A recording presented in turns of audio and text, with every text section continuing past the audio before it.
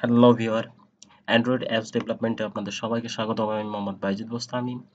আমি আজকে দেখাবো কিভাবে স্ট্যাটাস বার এবং নোটিফিকেশন বারের যে বারটা থাকে সেই বারটাকে কিভাবে হাইড করতে হয়। সেজন্য সরাসরি অ্যান্ড্রয়েড স্টুডিওতে চলে যাব আমরা। তো অ্যান্ড্রয়েড স্টুডিওতে এরকম একটা প্রজেক্ট অলরেডি আমি টেস্ট নামে একটা প্রজেক্ট করা আছে বা অ্যাপস করা আছে, আপনারা করে নেবেন। দেখতে পাচ্ছেন যে এখানে প্রজেক্টটা যদি অ্যাপসটা রান করা হয় তাহলে টেস্ট এবং উপরে থাকতেছে নোটিফিকেশন বার অথবা স্ট্যাটাস বার। দেখতে পাচ্ছেন এখানে টাইম লেখা আছে। এখন আমরা যদি চাই যে এই বারটাকে আমরা উঠিয়ে দেবো বা রিমুভ করে দেবো বা হাইড করে দেবো, সেটা করার জন্য সরাসরি জাভা ফাইলে চলে যাব।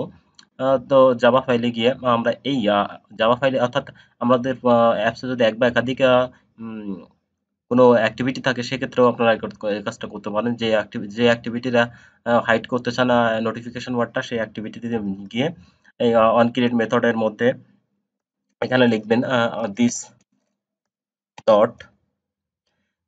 Dot gate window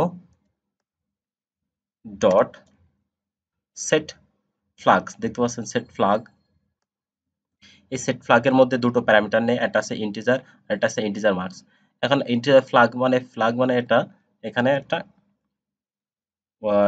Windows Windows manager, একটা উইন্ডোজ ম্যানেজার ডট লেআউট, অর্থাৎ যে লেআউটটাকে আমরা আসলে করতে চাই, হাইড করতে চাই, সেই layout dot set full screen, এই ফ্ল্যাগ ফুল স্ক্রিন।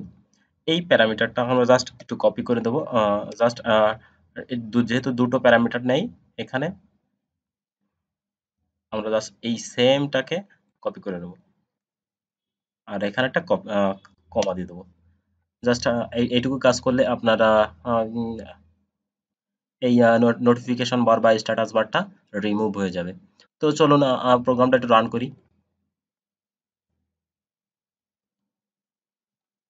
দেখতে পাচ্ছেন স্ট্যাটাস বারটা রিমুভ হয়ে গেছে, এখানে কিছু দেখা দেখা যাচ্ছে না, অর্থাৎ এটা রিমুভ হয়ে গেছে। অর্থাৎ রিমুভ করার জন্য জাস্ট আপনারা এই লাইনটা, শুধুমাত্র এই লাইনটা লিখলেই এটা রিমুভ হয়ে যাবে। সো ধন্যবাদ। যদি দেখা হবে পরবর্তী টিউটোরিয়ালে নতুন কোনো টপিক নিয়ে। এবং আমার এই ভিডিওটা যদি আপনার ভালো লাগে থাকে তো অবশ্যই লাইক এবং সাবস্ক্রাইব করতে বলবেন না। ধন্যবাদ।